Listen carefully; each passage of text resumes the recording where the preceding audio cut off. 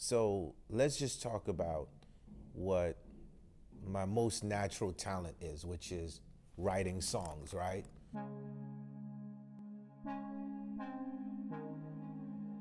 For example, let's take the biggest airplayed song of this century.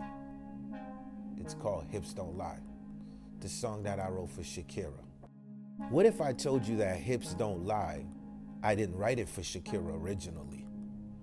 You can listen to Hips Don't Lie 2 years prior to Shakira being on it, on a soundtrack called Havana Nights, Wyclef featuring Claudette Artiste. So practically, what ended up becoming the biggest airplay song of the century was a song which basically started 2 years ago on a film. 80% of the people that are famous wasn't really trying to become famous.